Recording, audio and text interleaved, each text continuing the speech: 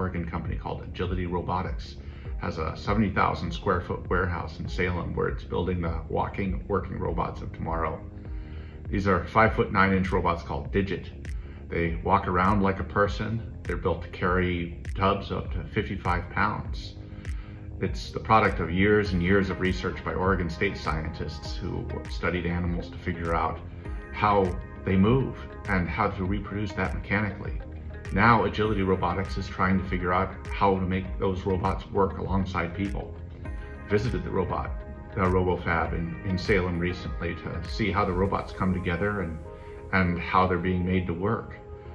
The idea is to find things that robots can do, walking robots can do uniquely well, that they can do in places where people work, working alongside people safely. It may sound fairly straightforward, but when you have a robot that can weigh close to 200 pounds, swing its arms around without knowing how people operate and where people are vulnerable, it's kind of a tricky thing. So Agility Robotics is working very hard to teach its robots what's safe and what's not. These aren't very smart robots, not yet at any event. They're doing fairly simple tasks, very good at picking up heavy bins, carrying them around and putting them back down. Many other companies are playing around with the same idea.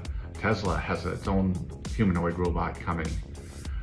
Agility Robotics sees its future as being more than just a very simple gopher, carrying things from here to there, doing heavy, dirty jobs that people don't want to do.